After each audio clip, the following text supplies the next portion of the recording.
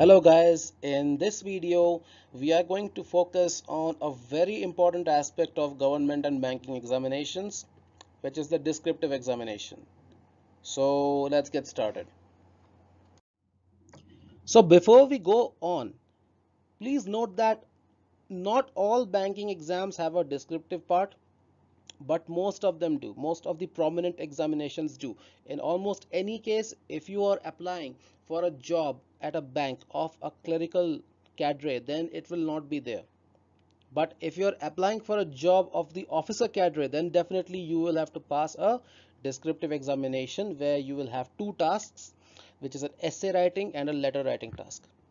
Okay, and right now at this date or on this date, we have a couple of prominent examinations which are coming up next in the next a couple of months, which is the SBI PO 2018 mains and the Bank of Baroda PO 2018, which is almost already here. In both of those cases, you are being recruited for the officer cadre, and therefore you will have to give a descriptive examination in addition to your normal or in addition to your objective examination. Aside from that, the most prestigious banking exam, which is the RBI grade B, it also has a descriptive part, so there is no way we can escape it. We have to be good at descriptive writing so that we can score good marks overall. Our overall marks go higher and we have a better chance of being shortlisted by merit. Okay, and so knowing and learning how to write an effective essay or a concise letter is quite important. Her aspirant को ये आना चाहिए, क्योंकि descriptive examination भी उतना ही ज़रूरी है आपके ग्रेड्स के लिए, आपके मार्क्स के लिए, जितना कि ऑब्जेक्टिव एग्जामिनेशन. इनफैक्ट ऐसा भी हो सकता है कि आपने किसी एग्जाम के मेंस में आपका ऑब्जेक्टिव उतना सही नहीं गया, आपका performance at best is mediocre, ठीक है, कुछ खास नहीं कर पाया, बट आपका डिस्क्रिप्टिव एग्जामिनेशन सही था. In that you really did it, you really hit the right chords, you really mentioned the right points, you were concise, your language was crisp, and so on and so forth, and you ended up getting good marks in the descriptive examination.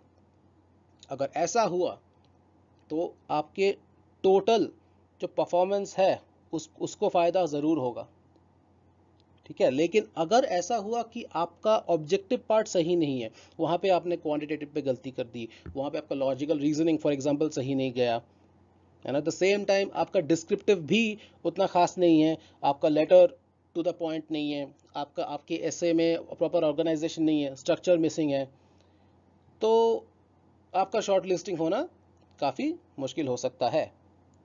ठीक है, तो इसी reason से we will not take any chance, we will not take any kind of luck factor into consideration. हम हर चीज़ की तैयारी करेंगे और सही से करेंगे.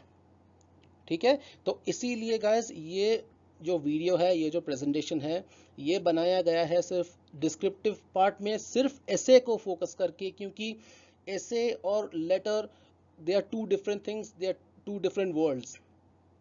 Okay, so in this video we are only going to focus on the essay writing part, which is one of the two parts included in the writing task or the descriptive part of your banking examinations.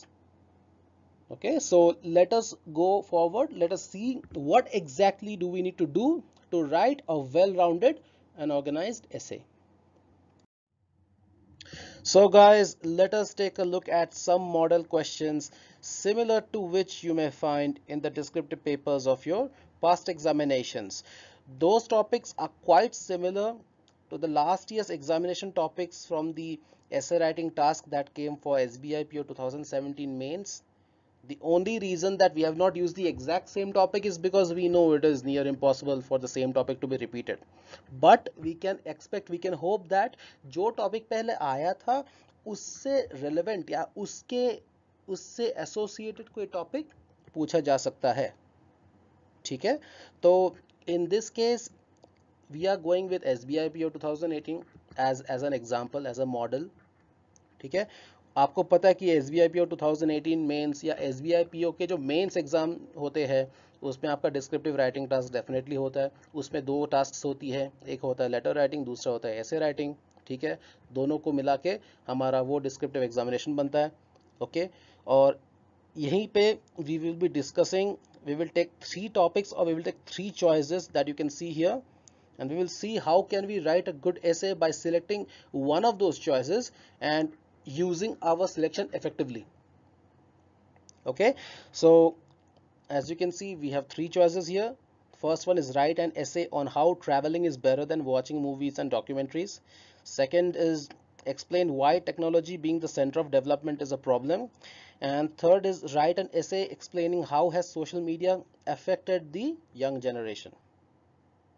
So since you have to pick any one of those topics, आपने तीनों में से हर एक topic को briefly analyze करना है.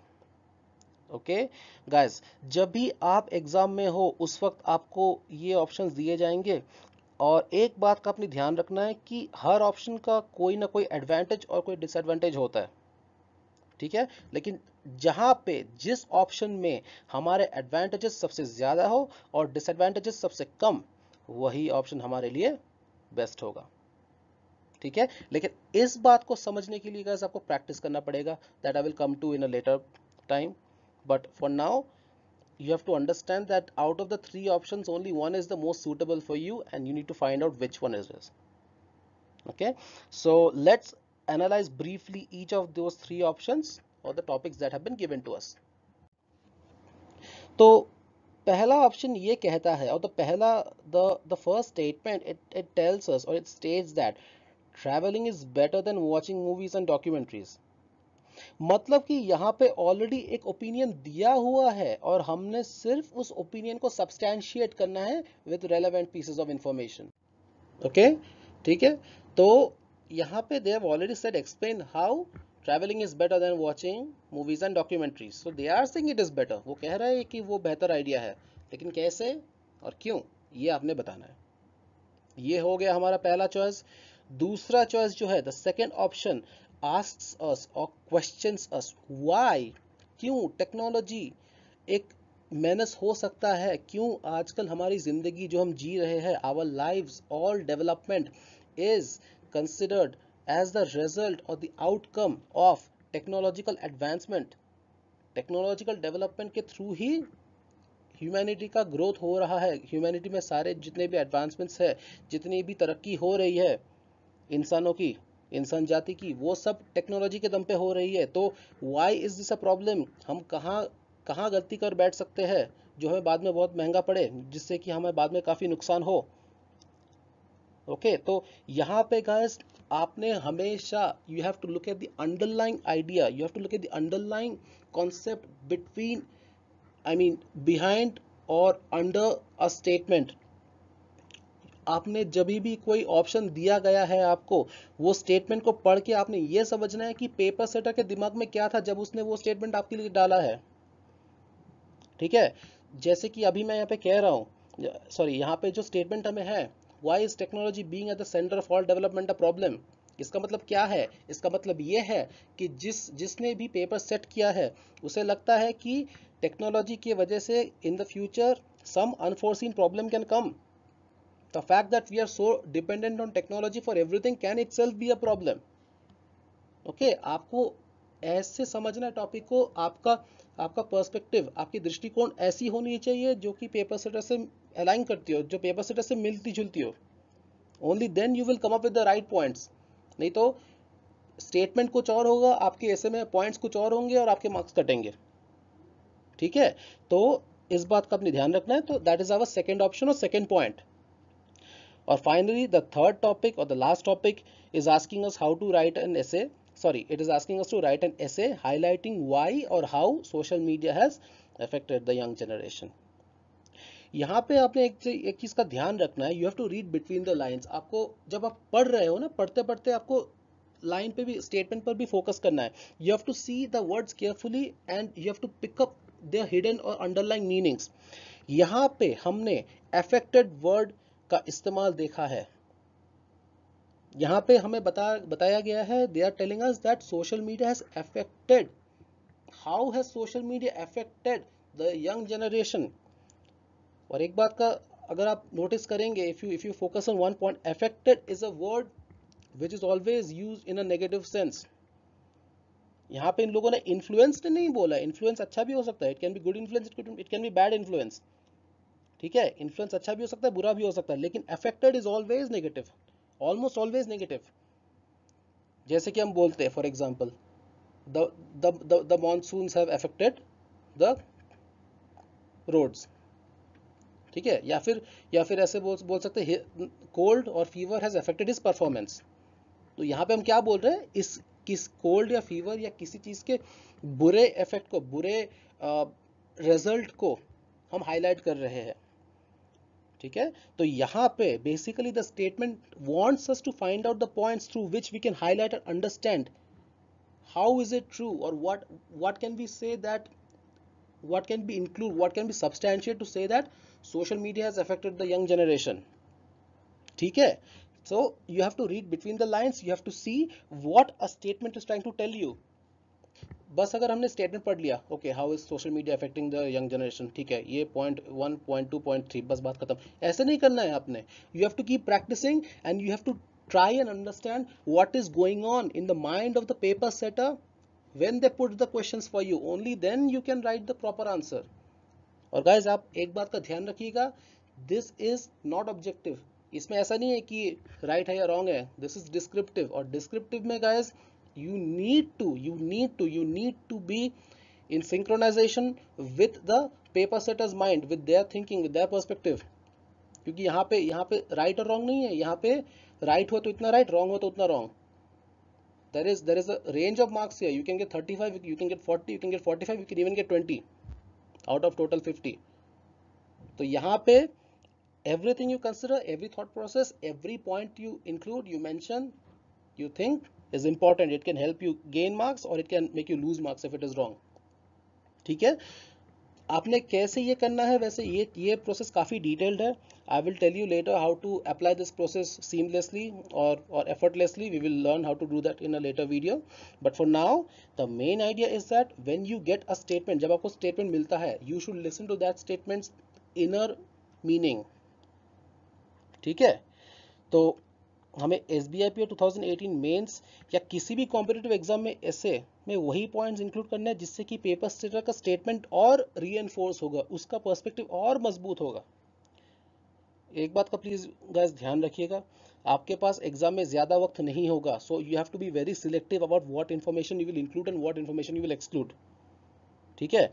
These topics are by the way very broad, ये topics काफी ब्रॉड है, इस पे तो कोई किताब पे किताब लिख सकता है कि how is technology a danger और how is social media impacting the young generation, ठीक है। You can write books on it if you want, but आपके पास एग्जाम में सिर्फ आधे घंटे होंगे to complete 2 tasks, so you have to be very selective, you have to be fast, you have to be quick and you have to be efficient about what you include and what you don't include, and for that you need to have a clear mind. Clarity होनी चाहिए आपके दिमाग में, नहीं तो कुछ नहीं हो सकता, ठीक है। So let us C how we can approach one of those topics and write a simple, clear and concise essay on it, ठीक है। तो let's take an example कि हमने टॉपिक नंबर 3 सिलेक्ट किया, ठीक है, जो है कि हमने एक essay लिखना है जिसमें कि हम समझा रहे हैं कि how has social media affected the young generation। Okay, तो सबसे पहले जब आप essay लिखने वाले हो, तभी सबसे पहले आपके दिमाग में क्या आना चाहिए? स्ट्रक्चर, डेफिनेटली स्ट्रक्चर या फॉर्मेट जो भी आपका है उसको, ठीक है। That is the first thing that should come to your mind, okay. और सबसे पहली चीज क्या है? इंट्रोडक्शन। हम जब किसी से कोई टॉपिक हम मतलब डिस्कस करने वाले हो या बता रहे हो उसको, सबसे पहले क्या बोलेंगे उसको? We will introduce the topic to him, नहीं तो उसको पता नहीं चलेगा हम किस बारे में बात कर रहे हैं, he will be lost, we will be also lost, ठीक है। सो किसी भी ऐसे के 3 पार्ट्स होते हैं, और ये गाइस ये तो एक स्टैंडर्ड स्ट्रक्चर है, इसमें तो आपको कुछ मतलब ज़्यादा सोचने की ज़रूरत नहीं पड़ेगी, you don't need to overthink this, you just know the fact, you just know for a fact कि every essay has 3 parts, the introduction, the body and the conclusion, ठीक है। इंट्रोडक्शन क्या है? इंट्रोडक्शन तो बहुत सिंपल सी बात है, जो कि introduces the topic to the reader. In this case we are introducing social media and it's relationship with the young generation, ठीक है। Next comes the body paragraph. The body paragraphs guys दो से 4 हो सकते हैं, you can have 2 body paragraphs, you can have 3, you can have 4, usually in a standard essay आपके पास 2 से 4 body paragraphs होंगे, उससे ज़्यादा हो सकता है if it is a very big, if it is a very big topic, काफ़ी detail में आपने घुसना है तो फिर आप वो कर सकते हो, that time you can do it, but otherwise 2 to 4 is the standard. We will stick to 3, ना 2 ना 4. 2 बहुत कम हो गया, 4 बहुत ज़्यादा हो गया, 3 है बीच में बैलेंस में, इसीलिए we will stick to 3 paragraphs. Okay, तो यहाँ पे in this essay हम 3 पैराग्राफ जब हम बोल रहे हैं, we are only introducing 3 points in 3 different paragraphs, that's it. उसको ब्रीफली बताना है. वैसे भी 300 वर्ड्स का ऐसे लिखना है आपने, 1500 वर्ड्स का नहीं लिखना है. You have to keep it short and simple, so we will keep 3 points only. We will not include a lot of different points. Okay, और लास्ट में आता है हमारा क्या, हमारा कंक्लूजन आता है. कंक्लूजन में हम क्या करते हैं, हम कोई नया इन्फॉर्मेशन इंट्रोड्यूस नहीं करते. We don't introduce any new information. All we do is, जो इन्फॉर्मेशन हमने अभी तक शेयर किया या डिस्कस किया है उनको समराइज कर लेते हैं. पॉइंट नंबर 1 ये है, पॉइंट नंबर 2 ये है, पॉइंट नंबर 3 ये है, and we conclude the essay with our concluding remarks.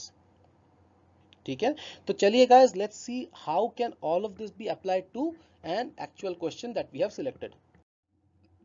Okay guys, so as we said, there are 3 parts of an essay: introduction, body and conclusion. हमारे लिए introduction paragraph में क्या आएगा? We are going to introduce the reader to social media and how it is related to the youth. The youth is always using social media, for example, and popular platforms such as WhatsApp, Instagram, Twitter, वगैरह वगैरह. All these are quite important among the youth. They are quite active users of those platforms, you can say. ठीक है, so now the reader knows exactly what we are talking about. We are talking about social media and we are talking about how it is linked to the youth and what are the effects of it on the young generation. ठीक है, okay, so यहाँ पे we are going to look at the main points that we think has happened or that we think are the result of social media on the young generation. ठीक है, तो जब आप guys जब आप ऐसे का बॉडी लिख रहे हो तभी आपने थोड़ा ब्रेनस्टॉर्म करना जरूरी है. You need to brainstorm for 1-2 minutes, not even 2 minutes, 1 to 1.5 minutes, depending on how well you have practiced. You have to come up with 2 or 3 points which you think can be included in the body of the essay, because body में guys we are writing the actual argument. introduction में क्या कर रहे हैं, introduce कर रहे हैं. conclusion में क्या कर रहे हैं, conclude कर रहे हैं. बचा क्या, body में क्या कर रहे हैं, we are actually adding our arguments, we are actually adding our information. So that is the most important part of your essay. Okay, वो आपका सबसे ज्यादा इंपॉर्टेंट पार्ट है. अभी यहाँ पे देखते हैं कि how has social media affected the youth और the young generation. Okay, social media की वजह से क्या क्या हुआ है हमारे यंग जनरेशन को. पहली बात, शॉर्टर कंसंट्रेशन स्पैन्स. हुआ है, ज़रूर हुआ है. ये बात स्टूडेंट से बेहतर भला कौन जान सकता है.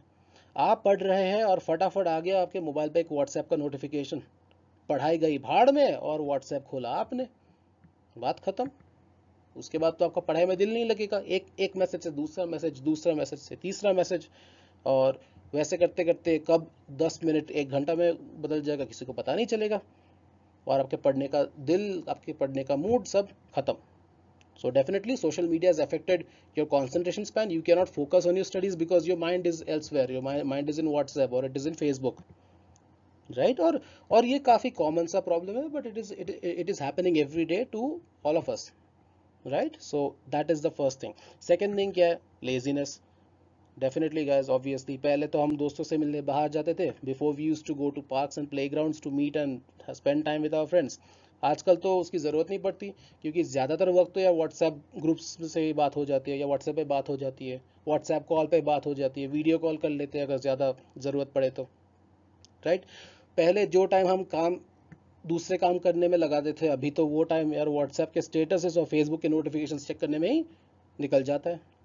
अभी तो हमारे पास टाइम ही नहीं होता, राइट. तो ये दूसरी बात है. अभी हम लेजी हो गए, पहले हम ज़्यादा एक्टिव थे, अभी हाथ में मोबाइल आ गया, हम सोफे पे आ गए, बस बात ख़त्म. We are now relaxed, we are now chilled.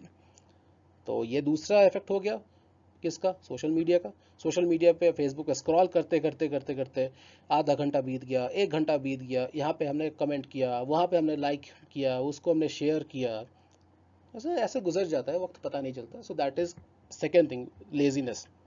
और तीसरा पॉइंट क्या है, डिक्रीजिंग परफॉर्मेंस. ठीक है, तो coming back to a main point or our first point, the result of our decreasing concentration spans is that we have become ineffective in our studies and in our work. Work में ज़्यादा नहीं, but studies में काफ़ी हम पीछे हो गए हैं। हमें 1 घंटे का काम करने में 2-3 घंटे लग जाते हैं। हम क्लास में भी ठीक से फोकस नहीं कर पाते, क्योंकि हमारा दिमाग में तो ये चल रहा है कि हमारे फेसबुक पोस्ट में कितने लाइक्स आए या व्हाट्सएप स्टेटस कितने लोगों ने देखा। करेक्ट। और इसका रिजल्ट क्या होता है? मार्क्स कम आते हैं, कंपेटिटिव एग्जाम्स में कट ऑफ्स क्लियर नहीं हो पाते, कॉलेज एग्जाम्स में जीपीए गिर जाता है, वगैरह वगैरह।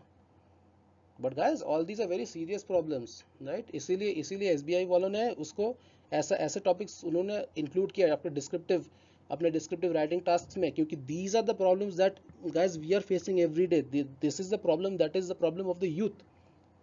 हमारे देश का जो भविष्य है, the future of our country, the youth, the young generation, they are facing those problems. That is why they have been included in the examination. So इससे आपको एक आइडिया आना चाहिए how to study, how to prepare for your descriptive examinations. I will come to that in a bit. ठीक है, तो हमने अपने 3 बॉडी पैराग्राफ्स, मतलब 3 पॉइंट्स हम लोगों ने लिख डाले। आपका थॉट प्रोसेस इतना फ्लूइड होना चाहिए कि no matter what topic you choose, आपका फैक्ट्स और आपकी इंफॉर्मेशन जो भी है आपके दिमाग में आते रहना चाहिए।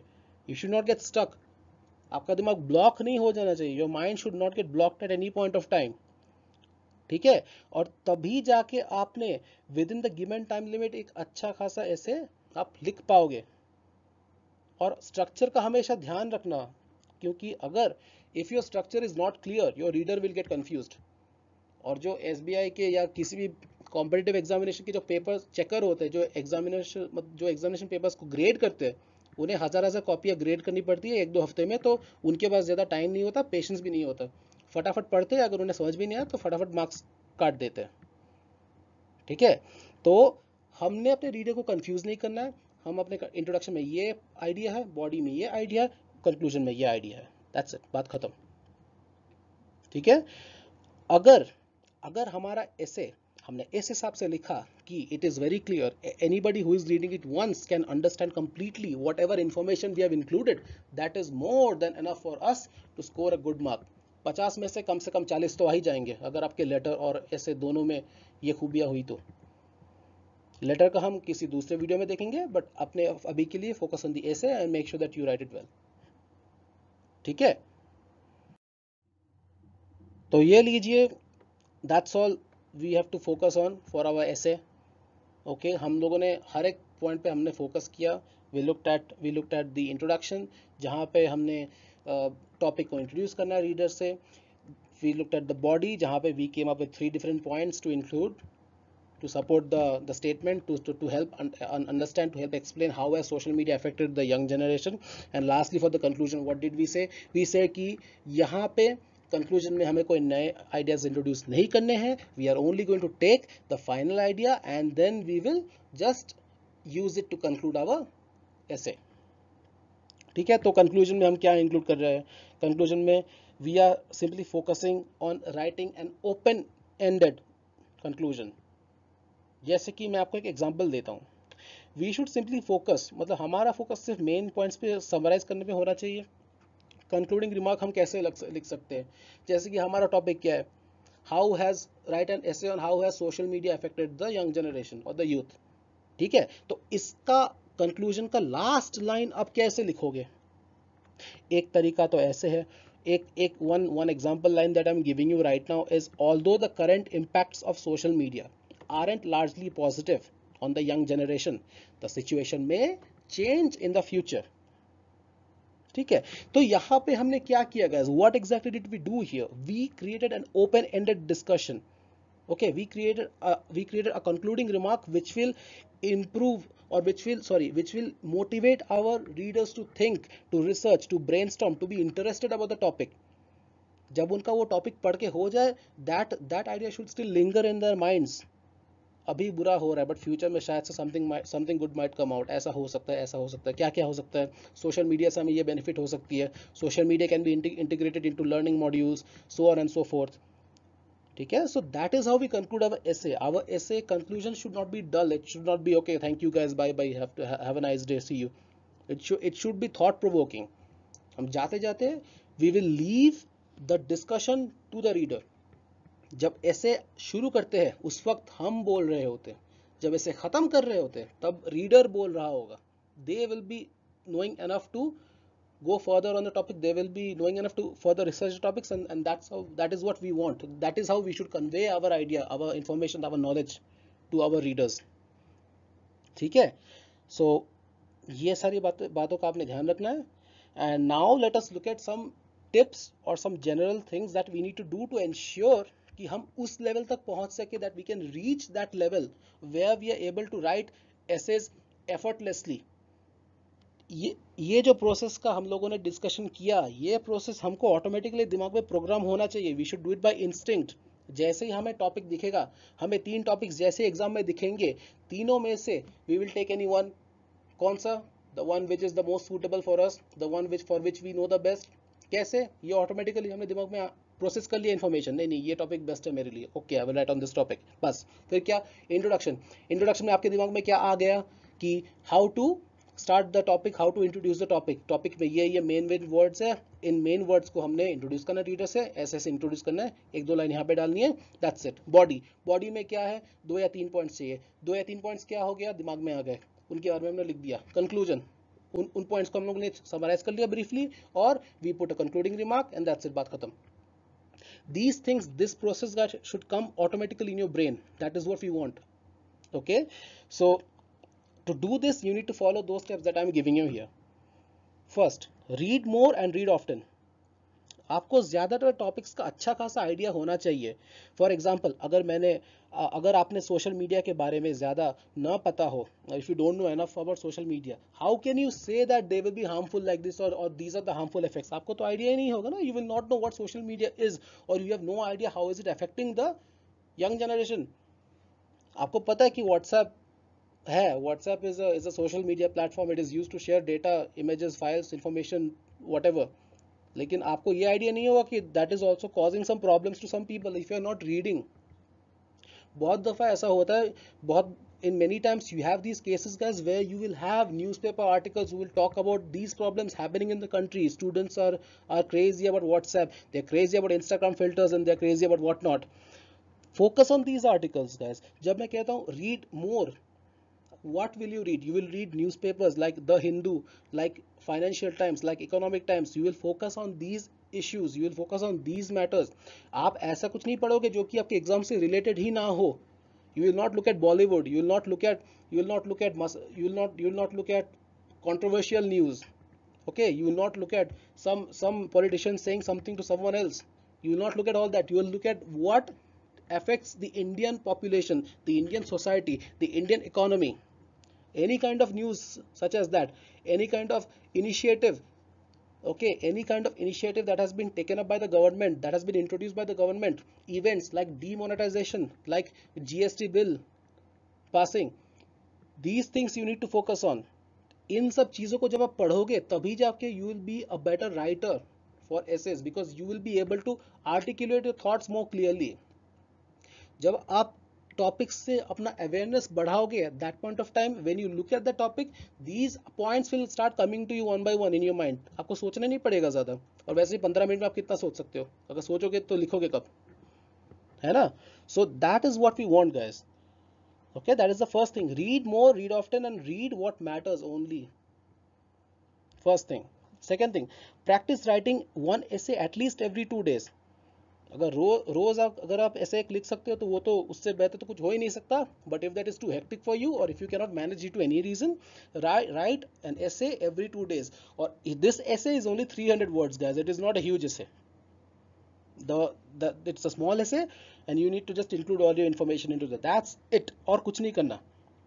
शुरू में ये प्रोसेस जो मैंने इस वीडियो में शेयर किया आप लोगों के साथ, ये आपको सोच के करना पड़ेगा.